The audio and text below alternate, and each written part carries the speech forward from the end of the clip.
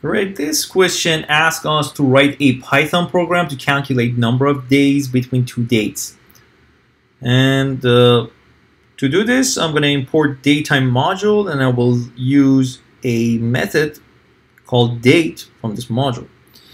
So let's take a look at the Python documentation. You see that here is datetime, and basic date and time types says that the datetime module supplies classes for manipulating dates and times.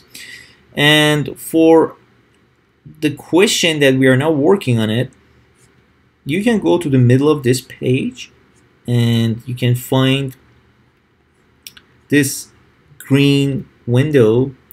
Says that from datetime import date, and I'm going to use the same thing exactly here.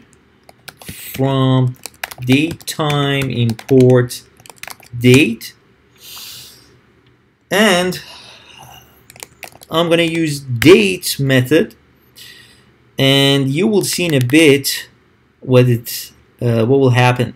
But for now, I'm going to use year followed by month. For instance, April 4 for April, and then I'm going to use for instance 14th for day, and I will print this.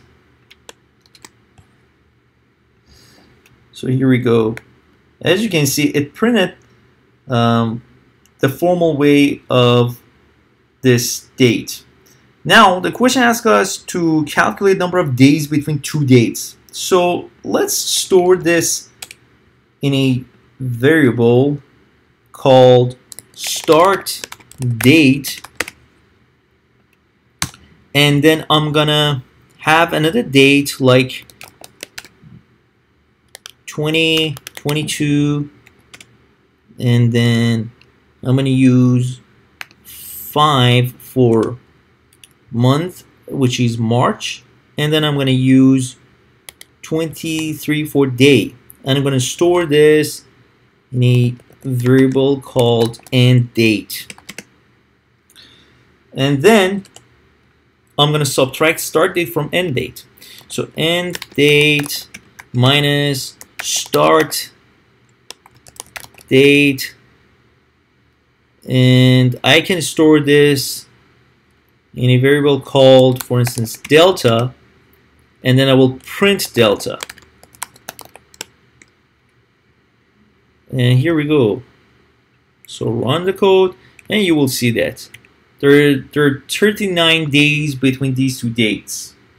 And that's basically all about this tutorial. You can find more about this datetime module by just navigating through this Python documentation, datetime module here, and you can find all those listed methods in this website. Thanks for watching, and I will see you in the next tutorial.